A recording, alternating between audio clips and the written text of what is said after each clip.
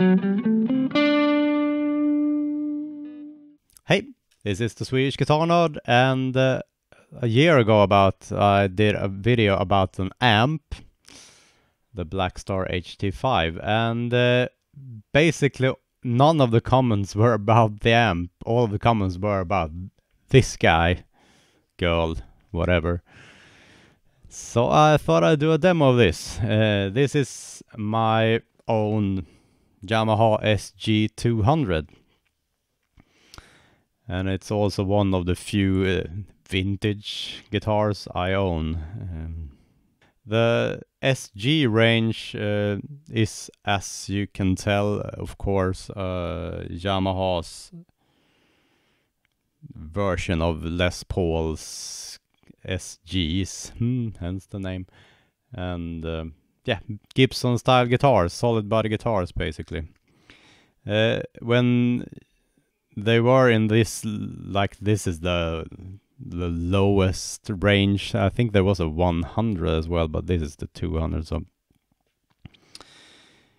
but they were like 3,000, 1,000, 2,000, and when there were 3 digits, it was like more. This is more like an SG. When there were 4 digits, it was more Les Paul style. Then it had like a much thicker body. Mahogany backs, maple tops, very much like Les Paul's. This is as you can see, one rather slim, just one layer of wood here. And the necks were different too. I've tried one of the SG 2000, 3000 actually, and the necks were much bigger. This is a very, very slim neck. And these were made and are still made. Some of them, the higher numbers are still made. These aren't made. And this one is, it's hard to date these. I've looked at several web pages actually. And let's see, where's it's kind of hard to see the number. It starts with 307. And it's a 6-digit number, made in Japan, and based on ads I've seen, because I've found old ads about this guy. It's probably from 84, 85, somewhere. And back in those days, well,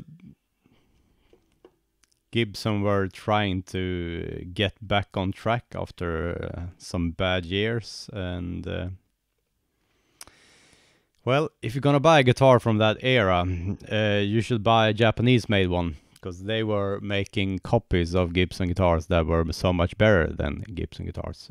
Even Yamaha made, earlier than this one, they made actual copies. They made like real Les Pauls and stuff.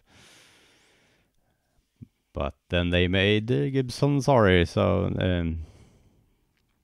and they had some trials where they, yeah, basically stopped production, or they still made them, but they couldn't sell them in the US.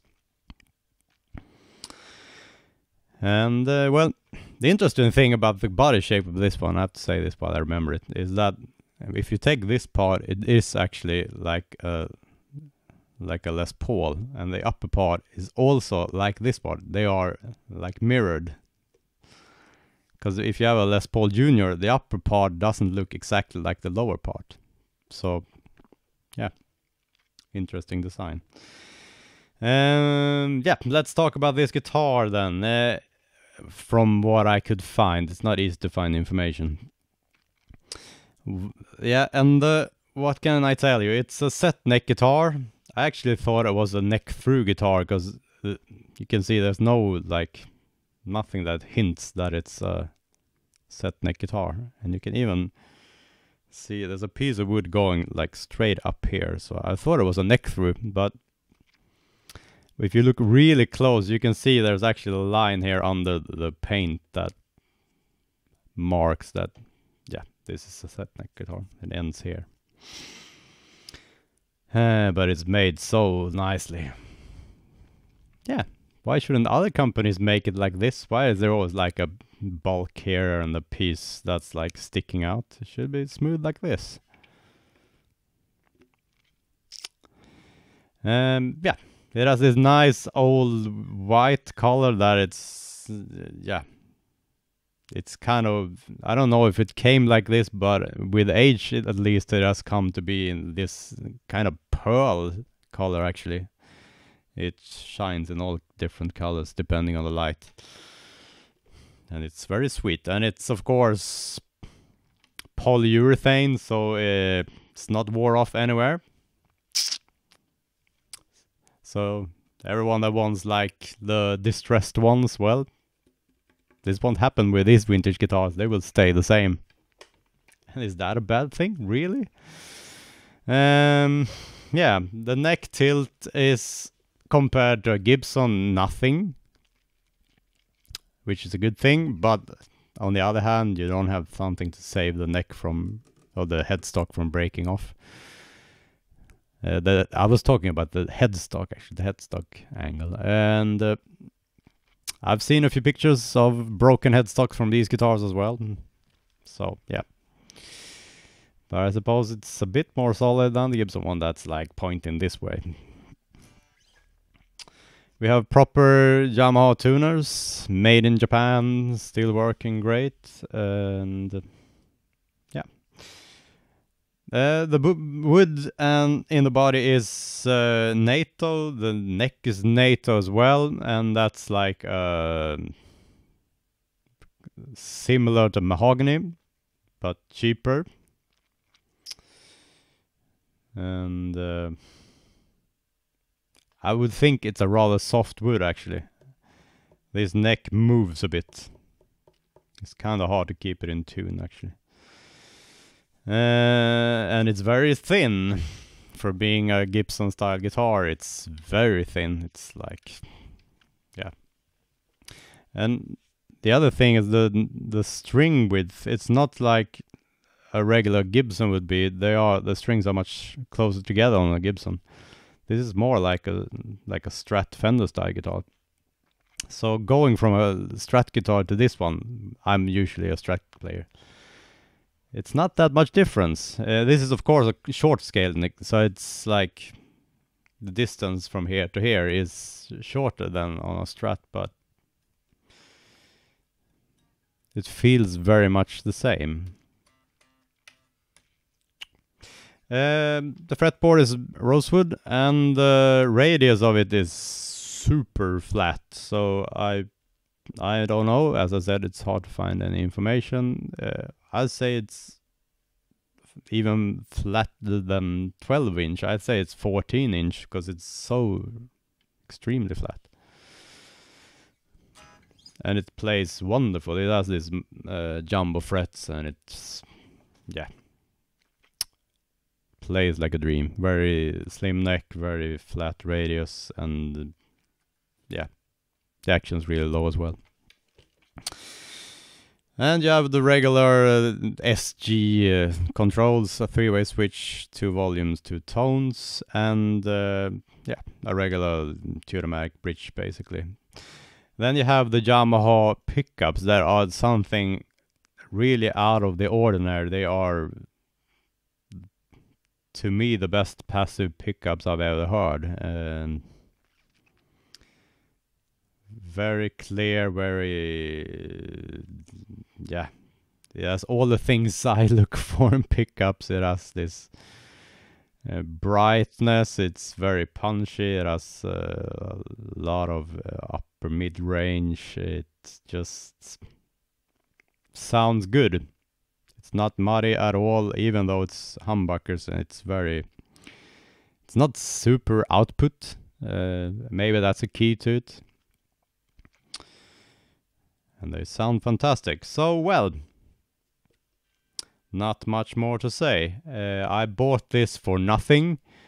I've seen this sell. I've seen guitars like this. The SG200 sold for at least 7 times more than what I paid for it. So, if you want to grab a real bargain, look for these ones. Apparently, they are getting noticed more now. So hurry, because yeah, if you buy this one, you'll never play Gibson again. I'll tell you that. Okay, let's hear it then. I'll start with a clean sound as usual, and then add some overdrive and finally some high gain, so you can hear what these magnificent pickups do. I've turned the tone knob off slightly on the neck pickup. So yeah, here we go.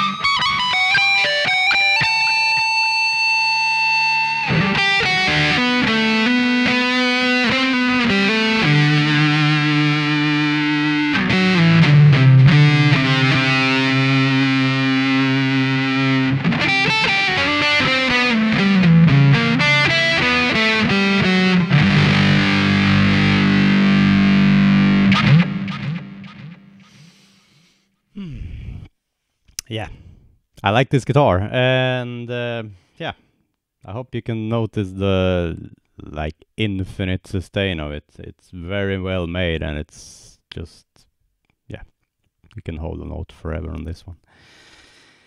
And so yeah, my only collector's guitar that I have in my possession. Otherwise, it's just cheap crap, you know that.